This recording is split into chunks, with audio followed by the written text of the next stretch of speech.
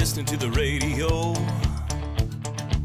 I learned every little thing I was ever gonna need to know.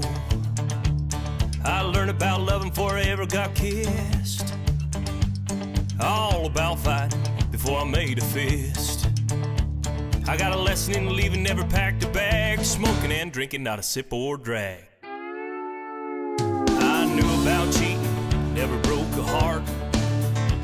I was king of the road, never owned a car. I got stuck in prison, but I never did time. Knew Jesus long before I saw the light. I had a first-class education that came absolutely free. Country music made a man out of me. We're gonna start off with showing you some equipment and some of the stuff you're gonna need today. One thing you're gonna need, some guts. It's gonna take some nerve to crawl off onto a steer for the first time, but we're gonna show you how to do it the right way and the safe way so that you're ready to go.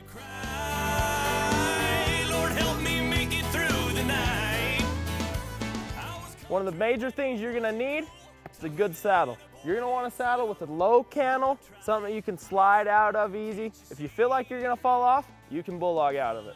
Next thing you want is some big stirrups, wide stirrups. When you crawl off, you don't want your feet to hang too long, jerky past the steer, or even drag. Well, make sure you got the right kind of equipment so you don't get hurt. All right, guys, here's a warning.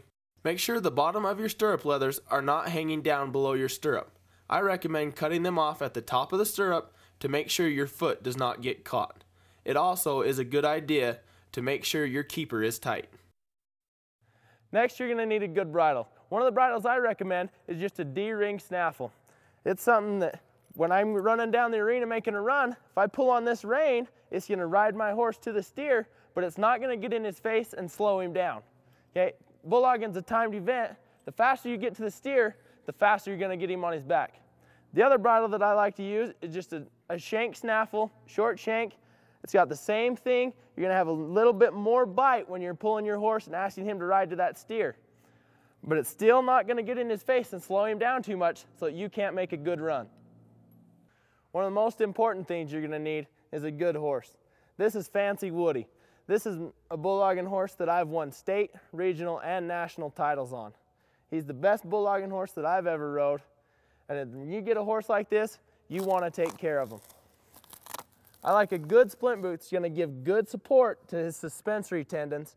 And I also like a good bell boot that's going to protect him from overreaching as hard as he has to run down the arena. When in an event that a few tenths of a second could mean first or last, you want to have the right equipment and a good horse to help you fill your pocketbook.